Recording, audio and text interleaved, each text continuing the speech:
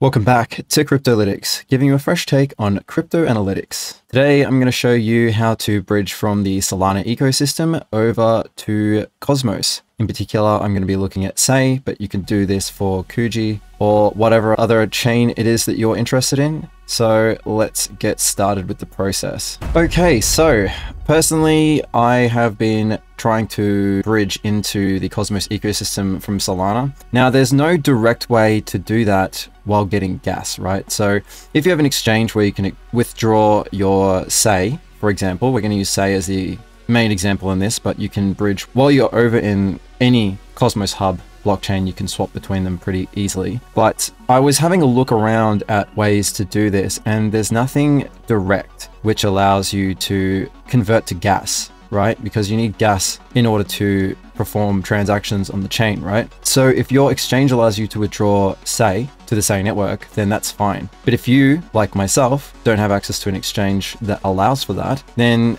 I guess this tutorial is probably for you. If you've been airdropped a whole bunch of tokens and coins and stuff over on Solana Ecosystem and you want to bridge some of it across to explore the Cosmos hub, then I think this is the video for you. Again, it's not very straightforward. If you go to app.sei.io/bridge, as you can see on the screen here, you can actually bridge over USDC from Solana directly to Sei, which is cool, but that's not overly helpful because if you do bridge that USDC, then how are you going to use the network? You need gas, right? So it's a bit of a loop, and in this example, you'll still need access to another chain as our sort of proxy in between. So I'm choosing to use Arbitrum because I have gas in Arbitrum, and that's just Ethereum. And if you have an exchange that allows you to withdraw using the Arbitrum network as Ethereum, then in that case, that's what we're going to use as our sort of middleman, so to speak. So let's get started on this. The first place you're going to want to go to is swap.myn.finance. Any links that I use in this video will be in the description below, so you can check them out there if you need them. This will use Wormhole in order to bridge to the Arbitrum network. Now, just remember there are some pretty hefty bridging fees sometimes, so just keep that in mind. One of the main reasons why I want to bridge to the Sei network is some potential air farming over there, but also I really want to buy the Astroport token, and the only way to do that is on chain. So I plan on using the Sei network to buy some of these assets that have exposure to Celestia and other such chains. So first we're going to select our wallets. I'm going to connect my Phantom and my MetaMask. So I'm going to bridge my USDC, or at least part of it, just for demonstration purposes. We'll just put in $40 for now into USDC.E, which is on the Arbitrum network. You can see I'm going to lose a fair bit, unfortunately, but this will just be the case for some of these sorts of things. You'll run into some bridging fees and all that sort of stuff. I don't know if this is a percentage or if what this is actually calculated by, but I'll work it out because I plan on bridging over about 1,000 USDC worth, and always do small tests before bridging large amounts, right? You'll probably do something very similar, transfer a small amount, transaction will be pending, see the balances are reduced, so at least it's on its way.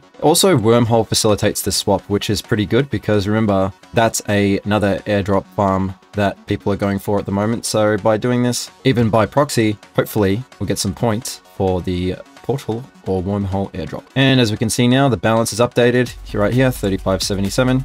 So that was successful, so all good. Next, we're going to test the next bridge, and that is squidrouter. Again, link in the description below. So we're going to connect up our Arbitrum wallet. In this case, it's MetaMask, and you can actually bridge ETH from Solana to the Arbitrum network if you need gas, but I really recommend withdrawing it from an exchange because you'll save on bridging fees. Connect your wallet.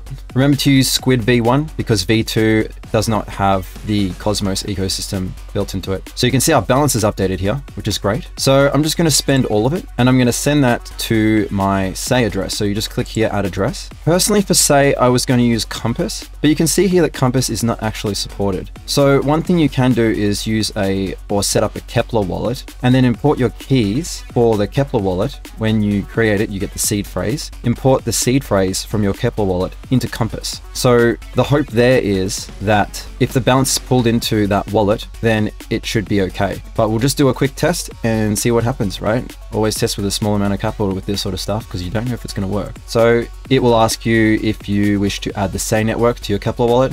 You just say yes. Also, it may request osmosis as well, and in that case you will add that as well. So I'm about to bridge $35 worth of USDC from the Arbitrum network to the Say network into the Keplr wallet, right? You'll need to give permission for the bridge to use these tokens. So for MetaMask, it will ask you if it can use your USDC. I personally prefer doing these bridges when the market's a little bit bearish, because that way I'm not getting crazy slippage and losing value by swapping around between stables and assets with price appreciation or depreciation. So it's kind of nice when you're in consolidation doing this sort of stuff, or moving down, because you start to buy the asset and you're kind of buying the dip at that point. So you'll get to this screen and it will ask you for permission or confirmation on the transaction. Your Keplr wallet should pop up after MetaMask. Okay, once you've done that, you'll see that the process is underway. You'll see that it states that it'll probably take about 30 minutes. Shouldn't take that long, but there's a chance that it will. So grab yourself a coffee. Maybe you can do this while you're watching a TV show or something.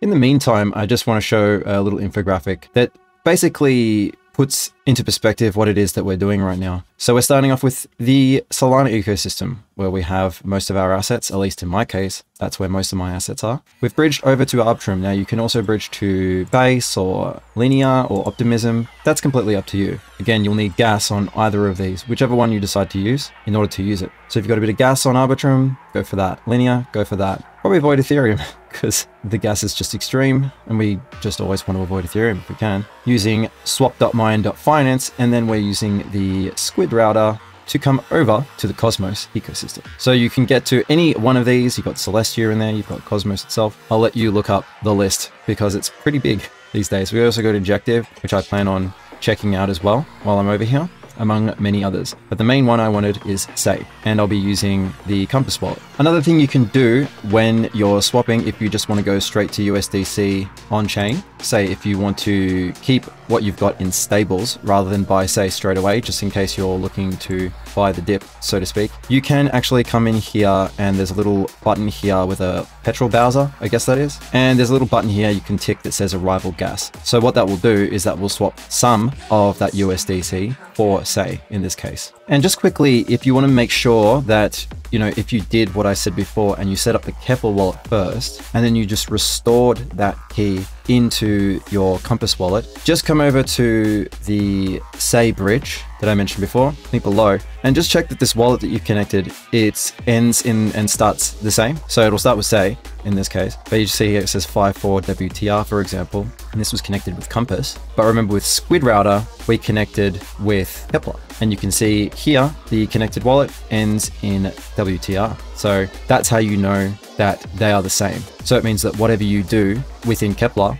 and your Say Compass wallet will be synchronized. The assets in one will be visible in the other. I think that just makes things a lot easier. Another site you can come to if you want to check the progress of your bridge is you come to SayScan. So SayScan is the blockchain explorer for the Say network. And eventually, once it's bridged, you will see the transaction populate into this list. Now, this is the first time I'm bridging with this particular wallet. So you can see, like yourself, most likely, if this is the first time you're doing this, it will be empty. So you'll need to periodically refresh if you're checking to see the progress of the bridge. So if your bridge was successful, you'll see the money come into your SolScan. And also you'll see it within the various dApps, like where you can stake and stuff like that. There's my 50 Say right there. Now, if we come over to the official bridge, we can connect our wallets up and try and bridge straight from the Solana network over to the Say network without all that middleman process. Now we have gas, we shouldn't have any issues doing normal swaps. Going to do another test transaction of $50 out of the total that I wish to send. Just like last time, it can take up to 30 minutes. So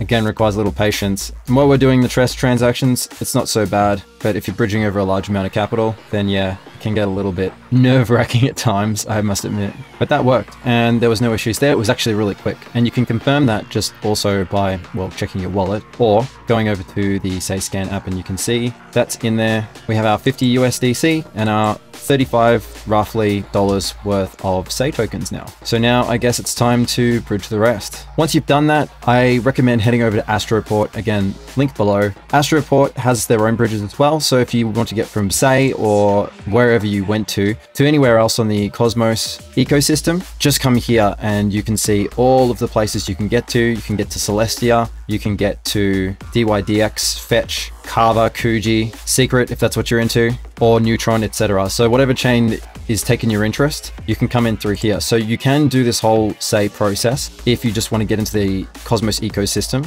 if you just want to follow my steps, and then get into whatever it is that you want to get into after that through this bridge. They've also got liquidity pools and swaps, but the biggest thing I think that we're all really looking for is the next airdrop opportunity. So stay tuned, and I will cover more airdropping opportunities on the Cosmos ecosystem very soon. But for now, we're in and we're all good to go. So that's all for today's video, and I hope you enjoyed it. I hope you found it educational or helpful. And if you did, please give the video a like. And if you like the content, then you can subscribe to the channel, hit that bell notification so you get updates when I release more videos. And if you want, you can leave a comment and let me know how you found the process. And if you have any issues, then you can also leave a comment below and I'll happily do my best to help you through. Bridging's always a bit of a process, I have to admit. I've been doing it for years. I was bridging between 13 different chains back in 2022. And at one point I had like 20K stuck in a bridge and I was absolutely sweating, but it came through in the end. I actually had to contact support for that one. But this is why you always should do these small test transactions first. Once you know that it works, then you can do the rest. So anyway, keep safe out there. This is Cryptolytics signing out. Have a good one.